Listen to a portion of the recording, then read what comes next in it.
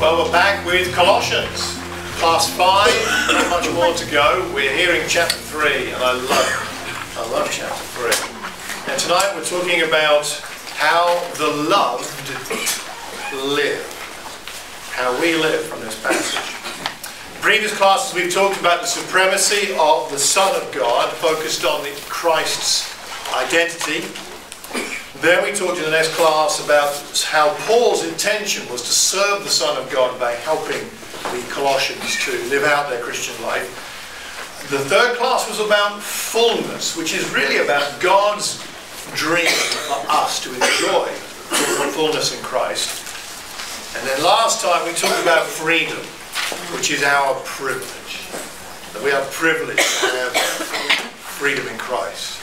This week, how the loved live. I'm going to ask Chris to read the passage for us, if you would, and then we'll get into it now. The church said, amen. You can say amen to that, can't you? What a fantastic passage. We have here at the beginning of chapter 3 what many would regard as the pivotal passage in the letter. Everything before leads up to this, and from this point on, at the beginning of chapter 3, we have since then. Since we've already looked at all the issues to do with the supremacy of Christ, therefore, this is how we live. And the rest of the letter runs through that point. Here, Paul is drawing together subtly the errors of the false teachers that have been trying to distract the Colossians, and he provides an alternative, providing a spiritual background for the encouragement of how to live. We do need the spiritual perspective of who Christ is and who we are before we can figure out how to live. And just as a side point, this is very important in our parenting and in our discipling of one another to Christ. The way that we help each other grow is not just about saying that this is how one should live, but it's placing it in the context of who God is, who Christ is, who the Holy Spirit is, and who we are in His eyes. And then how to live makes sense. And Paul does this in all of his letters, and we can take a lot of instruction from that.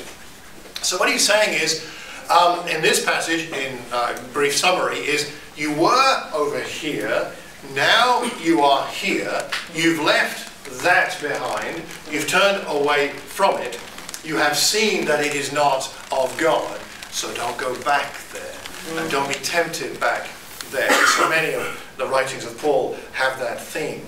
He's talking about how we are in Christ, we're with Him, we're raised with Christ in verse 1. We need to set our hearts on things above where Christ is, and where Christ is, we are.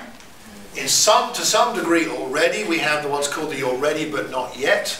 We already have our salvation, but it's not yet fully experienced in the way that it will be with God forever.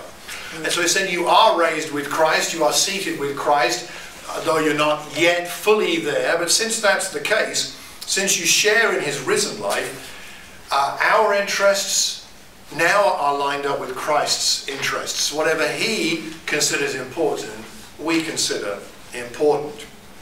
And in fact, His interests are our interests. He says we should set our hearts and set our minds on things above, and that's put in the sense of an ongoing effort. It's a continuous thing. So it's not just something we did at repentance or at baptism or after a particularly a sermon that cuts us particularly to the heart, but it's a lifestyle. And I think that's a very important thing in my life, I've discovered, and I'm sure it is in yours, that repentance, the way of shifting our minds, shifting our hearts, it's a habit that Christians have. It's not just something we do once or twice in our lives. We continue to set our minds on things above. We ponder things above, and we yearn for things above. We focus upon things of Christ's desires, and we yearn for them. We desire them greatly. And of course, if we ponder things above and we yearn for things above, then that cures us of our unhealthy attachment to material things, viewing them as being of greater significance and importance than they really are. And so Paul gives us a couple of reasons here for setting our hearts and minds in the right place. First of all, he says, you died. And your old life, your old way of thinking, the worldly way of doing things is dead. You've made that decision. And secondly, your life is hidden with Christ in God, meaning that our lives are secure. Our relationship with God is secure. No one can take that away from us, as Paul writes in Romans 8. Our new life is held in safekeeping for us by one who can't be plundered. I don't know about you, but every time I leave my house and I'm the last one to leave and there's no one at home, I feel a little nervous as I shut the door and think, did I lock all the doors? Did I close all the windows? If you have an alarm, did you set the alarm? We used to have a dog, didn't need an alarm, but now we don't have a dog. And I feel less secure, and I always wonder, it happens every time I leave the house like this, when I go home, what will I find? Will a door be broken in? Will a window be smashed in? Will a burglar have been? I'm making some of you nervous right now. I'm sorry about that. I don't want you to think about that distraction, but there's always the possibility of being plundered in a material sense. But with Christ, there is no possibility of plundering. No one can take away your salvation. No one can take away your relationship with God. It is secure with God. Our new life is held in safekeeping by the one who cannot be stolen from. We're safe in him, doubly so because in this passage he says it's in Christ and with God. Or in Christ and with God. We've got both, Christ and God. Your life, verse 3, is now hidden with Christ in God. If you thought, you know, Christ could be plundered, at least God can't. Not that either of them can. But he's just saying it's like double secure. And so that's exciting. Christ is now our lives. So, I particularly love this passage and find a great deal of help from it, because a number of years ago, I don't know where or why or how, I forget now whether it was a conversation with somebody or a book I read or something, but I started using Colossians 3, 1-4 as an almost daily beginning to my prayer time. And I use it nearly every day. As I begin by saying, God, thank you for this new day. Help me, please, at the beginning of this day to set my mind on things above and to set my heart on things above. Please, God, help me with that, because I know I'm weak and I need your help. I know you put your Spirit in me to help me with this, but I want to consciously choose that again today. That I'm going to set my heart on things above, set my heart on things above, and then I expand on that usually with just the idea of I want to desire what Christ desires, and I want to think about what Christ thinks about. That's what I want today.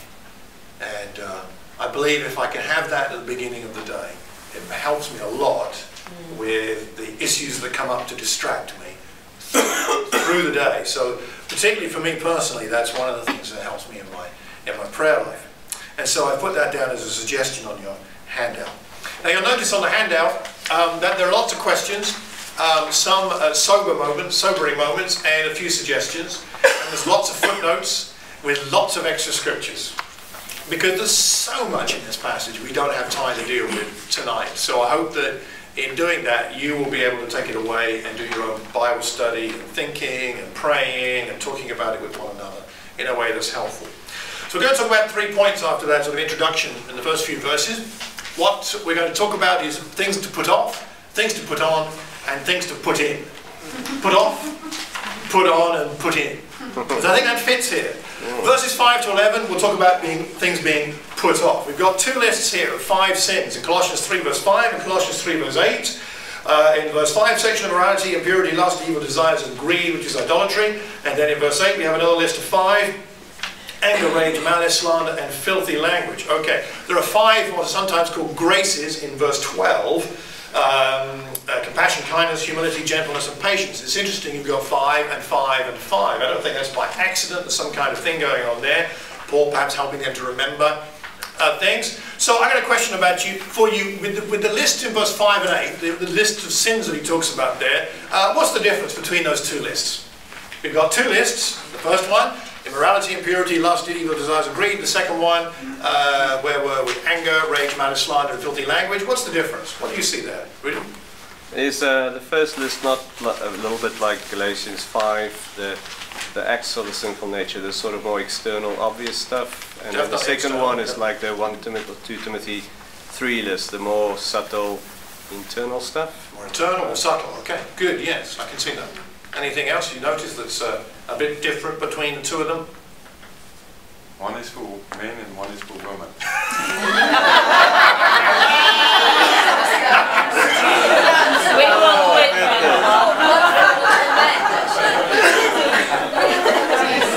Becky thinks they're all for men and none for the women.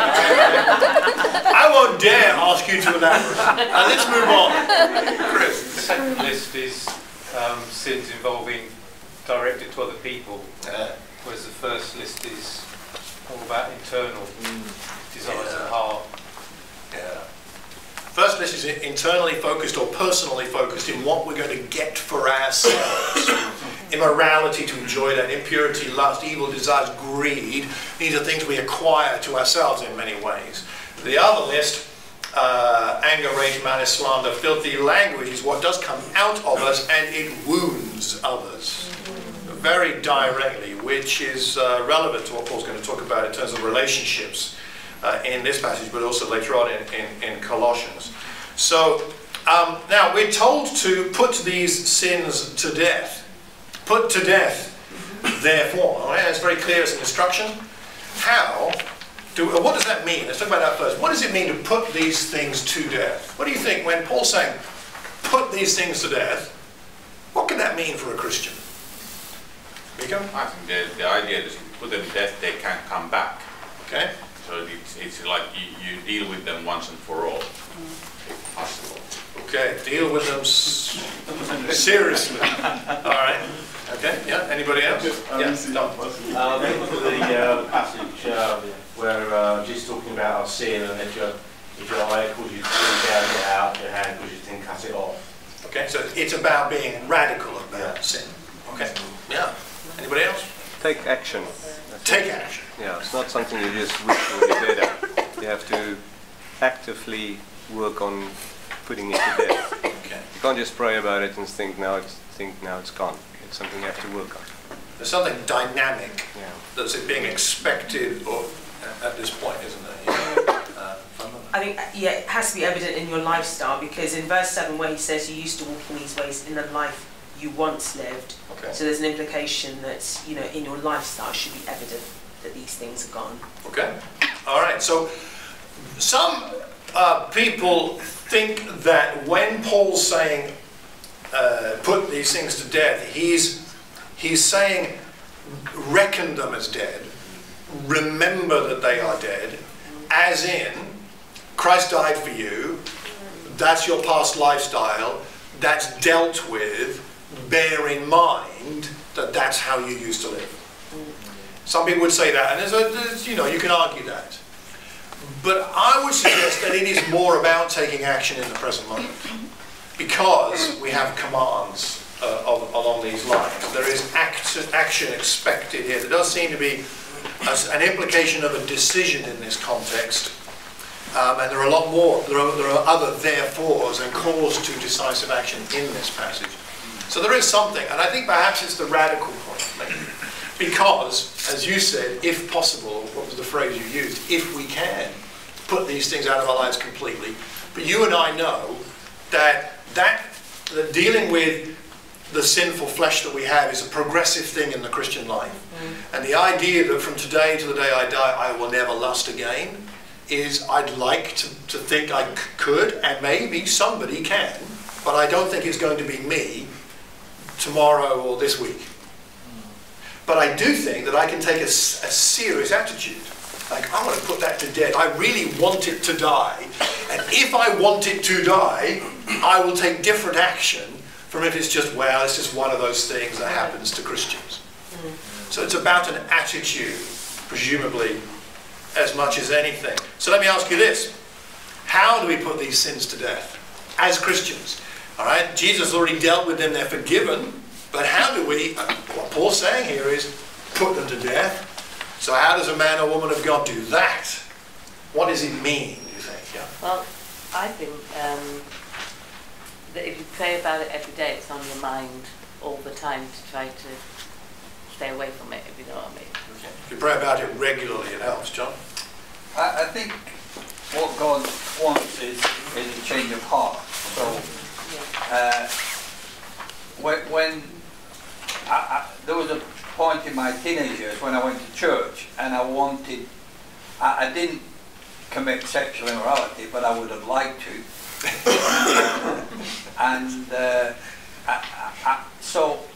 But now I don't want to. So my heart has changed, where I may stumble, but if I do, I would repent, because that's not what I want in my life. So I look at my old life and I think, yuck. I don't think, oh, I've had to leave all of this behind.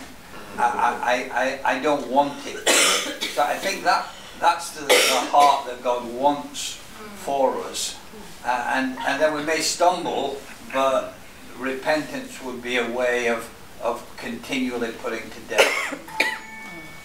Continuing to go back to that attitude, that attitude of heart, yes? I just think it's a conscience thing. If you're praying about it all the time, it's on your conscience, so therefore your conscience will guide you. That's how I feel, not to do these things. That if you think about it, you suddenly think, no, you mustn't do it, because your conscience is working all the time. That's a great point. Can I ask one question follow-up from you to that?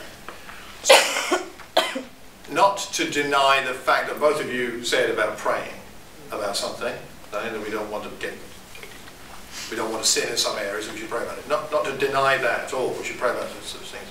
But what might be a possible danger of focusing a lot of prayer on something? You get consumed by it and you end up doing it. Your focus is on the thing that you want to get away from. Instead, he said, don't look back, look forward. So, so what are you going towards? What's the goal? Where do you train to achieve or go for, or in a way, it's like Peter saw the waves, he sank. Okay, but he focused on Jesus, he walked on water, and I think that's excellent. Okay, so without belaboring the point, but I think that's right. It's right to pray about things, nothing wrong with that. But it needs to be the right perspective on prayer. That we're asking God to help us to have our hearts lined up with what we really want, as John said. And so we're not focused on the sin, we're focused on Christ and on what He's going to do in our lives. That makes a big difference, I think. Okay, we'll have to move on. We can talk about this stuff for a while, couldn't we?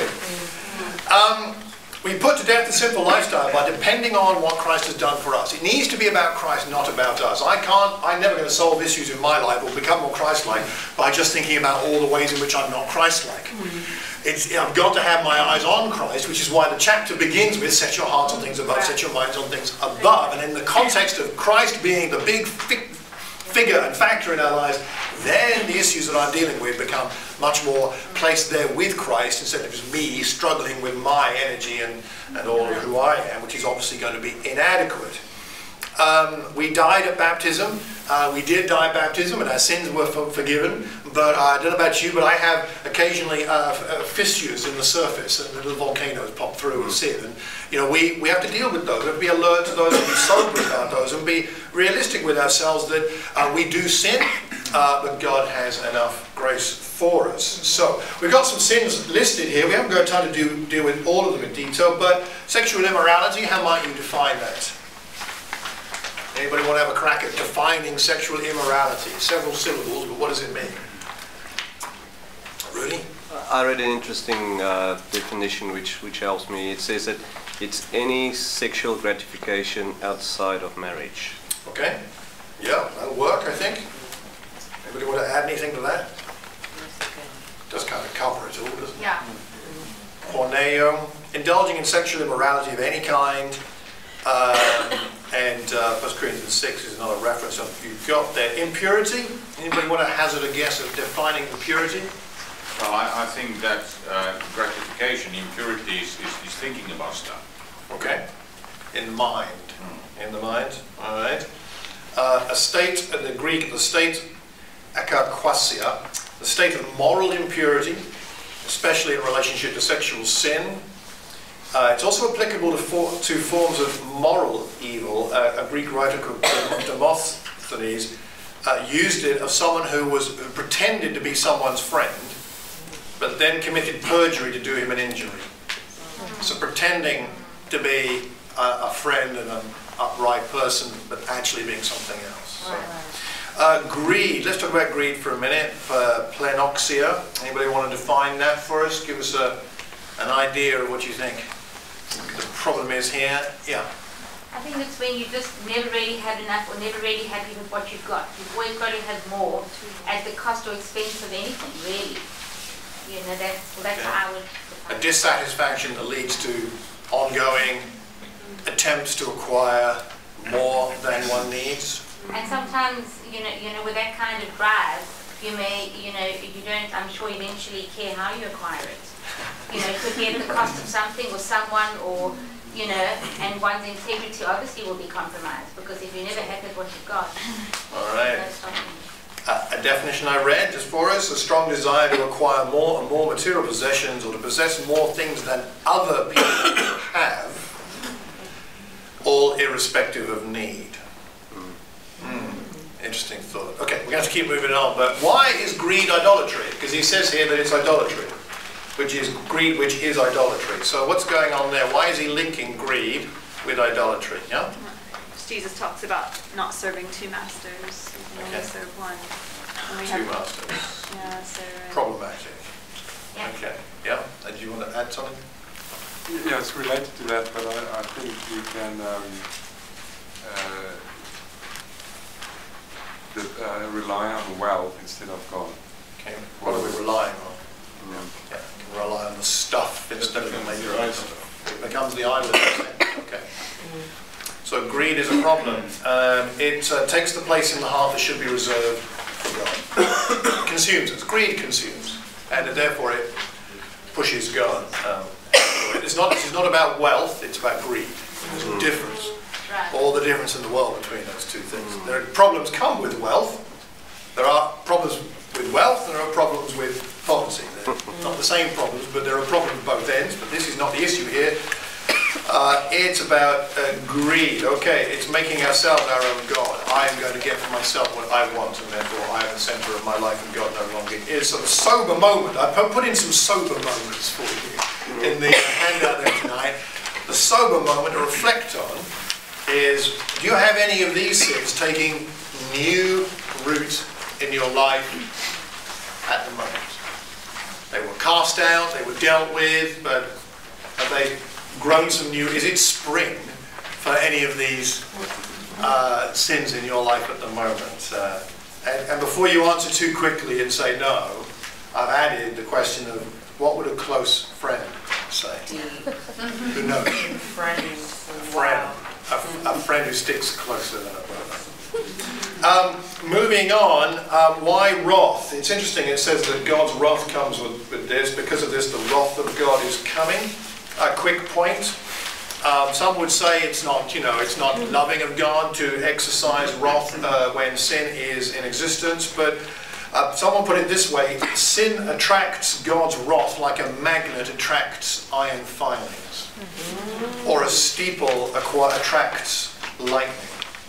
It's just one of the things that happens. Because God is pure and just, his wrath is attracted to sin. And actually, it's a forewarning. This forewarning of, if you've got this sin, wrath is coming, it's a forewarning. The forewarning is evidence of God's merciful nature. Because if he liked toasting people, he would never give them a warning. Yeah. True. So his intention is clearly that no one gets toasted. Wow. That's why we have the warning. So, I've got a suggestion at the end of that bit there. Where do we come from? Colossians 3:7. You used to walk in these ways, the ways of the life you once lived. When's the last time you sat down and reflected on what your life really was like before you were a Christian? Just in your mind's eye, going back there. In your heart, going back to how you felt about your life and about what was going on. Maybe it's not a bad idea to use a quiet time to pray about that and write down, what was it like 5 years ago, 20 years ago. Just remind yourself how you used to walk to see the difference. And now how you wish to walk. So that's a suggestion. We put off these things. Apostasy is the Greek. We put these things off. We cease doing what we were used to doing. We've stopped those things. The word to get rid of is to mean literally to put off, like taking off a set of worn out clothes. I don't know about you, we vary in the approach to clothing. Some of us like to buy new clothes and feel good about discarding the old ones. Some of us like to hold on to our old clothes, even when they've got holes in and they clearly should have been put in the bin a long time ago. I'm the latter. I have jumpers in my cupboard that I only wear in the garden, and Penny is very glad I only wear them in the garden. And I actually have 3 of those kinds of jumpers that I can wear in the garden, and I really only need 1. But I really like all 3. And you know, we've probably all got things like that. That's not how we should regard the sins that make us feel good for a while, but actually destroy our relationship with God. So, okay, we're going to need to move on. What do all these sins have in common? You can have a quiet time about that. Anger. The word anger there, the orge in the Greek, it's the Greek writers use this anger like it's like a dog that barks before knowing whether someone is friend or foe. It just barks anyway. It just comes out of its mouth. That's that kind of anger we're talking about here. Or the impetuousness of a servant who rushes off to do something before the master has finished giving instructions. It's that impetuosity. The rage, a sense of intense anger, passionate outbursts, malice, strong dislike, feelings of hostility, the implication of doing harm, slander, blasphemia, speaking against someone in such a way as to harm them, to injure them and their reputation. Filthy language, aischrologian, obscene and shameful speech involving culturally disapproved themes. In other words, what might be filthy language in one culture might not be in another. Certain words and phrases, we've got an international group here, we know that some words are okay, they just mean slightly different things in some cultures than others. We won't talk about those in public right now, but you know that kind of principle. But we need to know what is regarded as filthy language in the culture in which we live, and make sure we avoid that. Sobering moment, any of those taking root, okay. We're taking off this old stuff, verse 9. You've taken it off. The word take off is like stripped off. You've stripped off this old self, don't put it back on. You've got Christ now, you're being renewed into his life and into whom he is. There's no Gentile or Jew, circumcised, uncircumcised. We're one in Christ. We're all the same. I think it's important that we remember how Christ has made us one in his sight. That's not important when we get on with people. It's very important when we don't. And when we just don't see eye to eye with another member of the church or our family group or even our own family. That we are all equal in the sight of Christ and equally loved. I'm very moved by the situation with our churches in the Ukraine at the moment. And because of the politics of it and how sensitive it is, I can't say much publicly, but I can tell you more privately later if you like. But the tension between Russia and Ukraine is very high. And we have many disciples in the churches in Russia and in the Ukraine. And they're very nationalistic countries. And there are many disciples who have a nationalistic fervour. And you can imagine it's difficult. Maybe we can't imagine, but you can try. But the first, when a couple of churches in the Ukraine had to move, all the members had to leave their cities, basically, and had no jobs and nowhere to stay. And there was an appeal put out for the churches around movement to help give money for the Ukrainian Christians, which also were then at 50% unemployment with hyperinflation because of the war. The first church to take a collection was the Moscow church in Russia to send money to the Ukraine. You've got to bear in mind, there are members of the Moscow church who've had family members killed in the war, killed by Ukrainians. But they got family members killed. Not killed by Ukrainian Christians, but nonetheless by Ukraine, and yet they took collection to send it to the Ukraine. I think it's a great testimony to what God can do, what man cannot do. Okay, let's make sure that we, in less dramatic ways, do not allow division in amongst ourselves. We are all one in Christ because of what Christ has done. So we put off many things, then we put on some things. It's lovely to be chosen, isn't it? He says in verse 12, as God's chosen people. Don't you like being chosen?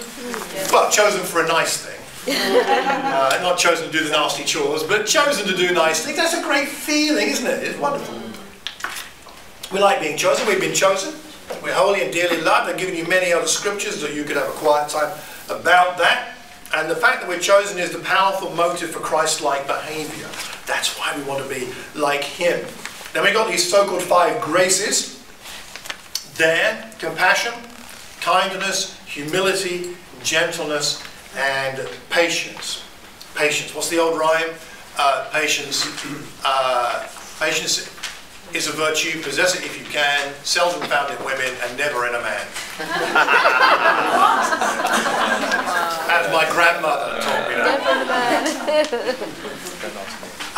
They are rare in this world, though, aren't they? These qualities. They should be not. They may be rare in the world, but they should be in rich supply in God's people. Yeah. If we're going to be known for things, yes, let's be known for zeal and faith and those things, but let's be known for compassion and kindness and humility and gentleness and patience. If we're known for those things, don't you think that's the salt that we are, the salt of the earth, being the light to the world? That's what is needed. Defining those graces, we don't have time, so let me move on. But compassion, there's a sensitivity with compassion. With kindness, it's not just being nice, it's providing something beneficial for someone as an act of kindness. Humility, considering others better than ourselves. Gentleness can be translated meekness. A striking example would be Moses. Very gentle and a great provocation most of his life. Patient people are powerful. Think of Jeremiah, think of Hosea, think of Abraham, think of Joseph. Perhaps their primary quality was patience as they waited for God to come through. What about us? Don't we live in an impatient culture? Yeah. Not all of the world has an impatient culture, but I think we do. Yes. True. And it can be in the church too. I want my kids to be baptized tomorrow! I want my mum to become a Christian now. Come on, God, now's the time, because I've decided. There's patience. Patience isn't passive, but it is trusting God for God's timing. I'd suggest if you recognize that one of these qualities is not strong, or perhaps your friend might tell you it's not strong, then maybe look at a Bible character who has a strength in that area and study their life. We can learn so much from looking at Bible characters and studying their relationship with God and how that helps them with their qualities. And then he talks about forgiveness. Forgive as the Lord forgave you. Bear with each other. Forgive one another. Forgiving is easy to speak about, very hard to do. Why is it hard to do? Because you get twice hurt. It's painful to forgive as it is painful to be hurt in the first place to then need to forgive somebody. Jesus forgave on the cross. He was in his greatest position of pain when he actually forgave others, and in forgiving others it caused pain. It's one of those things about forgiveness that is just Christ is the greatest example, and we need to pray a lot and help each other with. Stephen perhaps is the preeminent example of someone who forgave like Jesus as he was being martyred. Over all these virtues, put on love. Put it over the top because it's the most important thing. Love covers all the other things we're talking about here. And then finally to put in. So we put some things off, we put some things on, and what do we put in? And by this, I'm talking about putting into the fellowship, because this is corporate here. Bear in mind, he's writing to a church. And when he says you, he's not talking about you as an individual, he's talking about you group of Christians. And so here when he says, let the peace of Christ rule in your hearts, he's meaning plural. You as a group, as members of one body, the body of Christ, the church, you are called to peace, be thankful. Let the message of Christ dwell amongst you, plural, richly as you, plural, teach and admonish one another with all wisdom, psalms, hymns, songs from the Spirit, singing to God with gratitude in your hearts collectively. Whatever you do collectively, whether in word or deed, do it all in the name of the Lord Jesus. So it's a collective thing. Just a couple of quick comments on corporate worship and corporate life together. You know, we are a plural you fellowship. We spend time together when we can. We value that because we don't have much time on this earth, so let's make the most of the time that we have with people. Get recharged on your own as much as you need, but then let's spend time with them. I was thinking a lot about this even as I was preparing this, and I realized that my time recently had been very not had people in it as much as I think is healthy. And so even tonight I arranged a prayer time with someone tomorrow morning, which I don't like praying with someone on a Saturday morning. I'll confess that. I like Saturday morning to be a little more relaxed, you know. And but I rang up this brother and said, "You doing anything tomorrow morning?" He said, "No." I said, "Do you want to pray together?" He said, "That'd be great." I was kind of half of it to say. He was busy, but he was free, so we're going to meet. Fortunately, it's a nice civilized time, like 8 o'clock, so that's okay. That's early. You know, that's early? Okay, it's early. But I realise that I need a bit more people in my life. Maybe you don't, it's different for different of us, but do you need a bit more people in your life? So it's a corporate, we're together? Maybe. Think about it for yourself. It is together, this whole thing of worshiping together, living together. Okay, we're going to need to wrap up here. Take some time this weekend. It's Friday night. You've got Saturday, you've got Sunday. Well, maybe the whole next week. Maybe take some time to go over the questions on the sheet there, the sober moments, the suggestions, pray over them. Share your thoughts with a good friend. Don't just keep it all to yourself. And let's help each other grow in Christ-likeness. 3 things at the end there. Something for me to put off, to put to death is, well, what might that be? Something for me to put on in Christ. Some compassion, some patience, some, what is it? What might it be? And there's something for me to put in. What can I put into this fellowship? Perhaps if you feel like you have been holding back a bit, what could you put in? Let's put off, put on, and put in. Amen to that.